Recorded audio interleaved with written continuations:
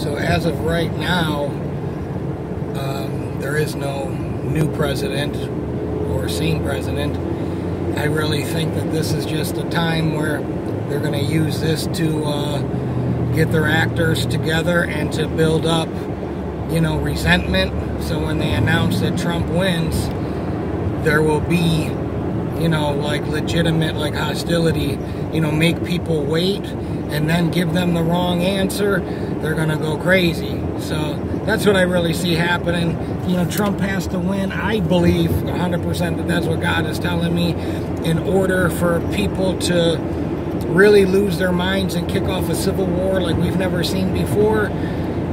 I really think that I don't know, I just feel like that has to happen. It has to happen. Trump has to win to really incite the craziness of his fellow demons, you know, his friends, the Democrats.